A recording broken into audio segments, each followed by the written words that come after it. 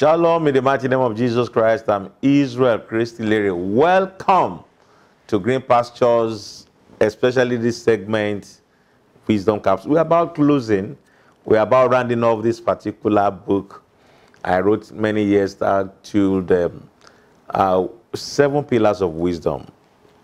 And we are trying to look at the words of wisdom that the Lord has spoken to us in the book of Proverbs, chapter 25. And today we are focusing on verses 27 to 28. I read, "It is not good to eat much honey, so to seek one's own glory is not glory. Whoever has no rule over his own spirit is like a city broken down without walls." Wow, what a word of wisdom. The wisdom here is that we must be under control. Don't lose control. Ensure your life is under control. It is pertinent to note today that many people are actually out of control, even in the house of God. Many find it difficult to obey rules and regulations, even in the church of God. When you look at our society today, we have many lawbreakers. Every law that the government makes, traffic law, whatever law, they are looking for how to break them. And unfortunately, this same misdemeanor is finding his way to the house of God. But you see, coming to the church without conforming to the law and order of the Lord of the church will attract no blessing. That's why many people go to church and rather than being blessed, they went back home with curses. When you fail to obey the laws of God, it will produce curses and brick walls. For those who come to church to display their glory, Proverbs 25, verse 27b says, "It is not good for men to search their own glory."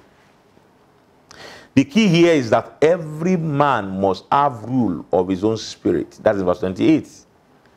To have rule over your spirit is to keep your passion under control and exact discipline. Like Paul will say, I keep my body under.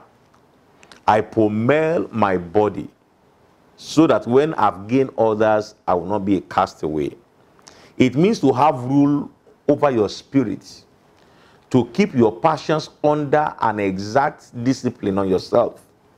You see, no man has control over his own spirit until, take note of this, he controls his own habits, his own thoughts, his own lips, his own motion, his appetites and passions.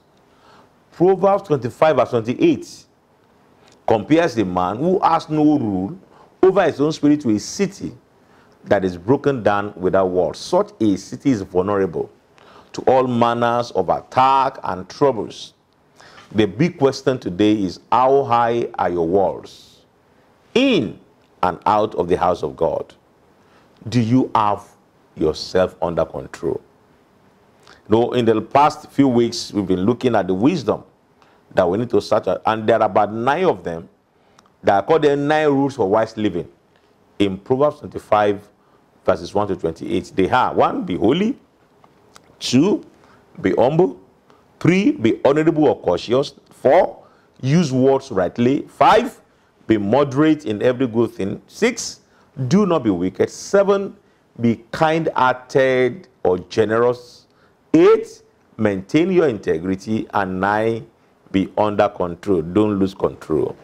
For those of you who have been following me on this study for the past few months, let me leave you with what I call a simple assignment. Will you please be able to fish out the 7 pillars of wisdom from these 9 principles above? I wish you best of luck. Enjoy your week.